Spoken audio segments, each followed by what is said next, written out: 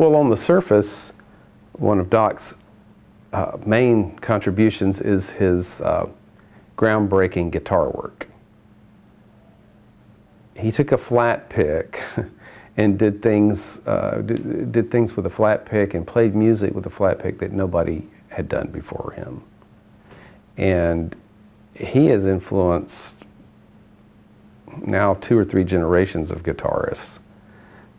So he sort of set the standard for playing virtuoso acoustic guitar in a way. But an even greater contribution is the fact that he's always embodied the music of Western North Carolina. He's never left that place.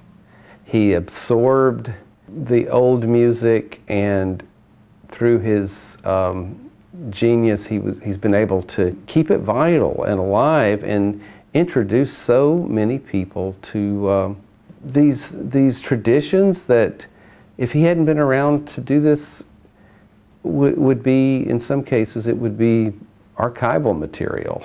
Basically, he's kept the tradition alive.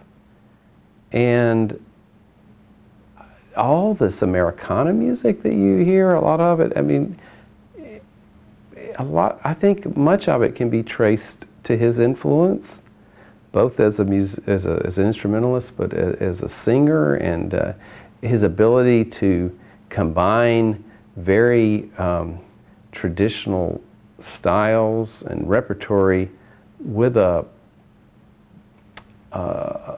modern sensibility, and his own ability to synthesize the old with his own creative impulses. And that's what a lot of Americana music's about. And I think if you follow that thread back, a lot of times it's going to lead to Doc Watson.